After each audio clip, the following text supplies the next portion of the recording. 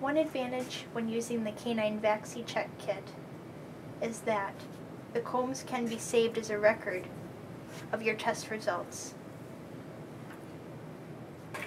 When comparing these two tests, the TiterCHEK kit can run 96 samples at a time.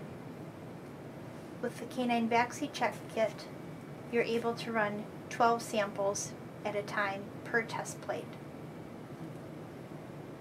When comparing samples, the TiterCHEK kit is unable to use whole blood. The Canine VacciCheck kit is able to use whole blood as a sample, in addition to the serum and plasma sample options. With the test that we ran today, we used hemolyzed serum samples for both. And as you can see, both tests worked equally well when using both a proper serum sample or a hemolyzed serum sample.